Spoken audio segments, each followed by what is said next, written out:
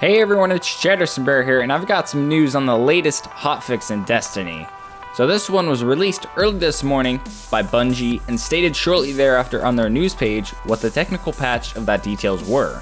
It reads, 2.3.1.1, the one to reduce Beaver errors.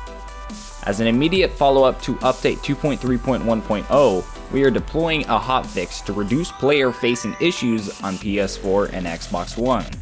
This hotfix will be deployed to legacy consoles soon.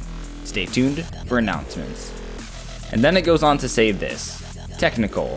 Fixed a network connectivity issue that was causing some players to be disconnected with Beaver errors. So I assume they're working on it. I'm not sure if it's fixed or not. I usually never have too many errors anymore, but I also haven't played the 2.3.1.0 update yet. So let me know what you guys think of this in the comments, and if this new update is helping you out. If not, make sure to tweet at Bungie and Bungie Help to try and further resolve this issue. Anyways, that's going to be it for me, everyone. Thanks for watching, and until the next time, I'm out of here.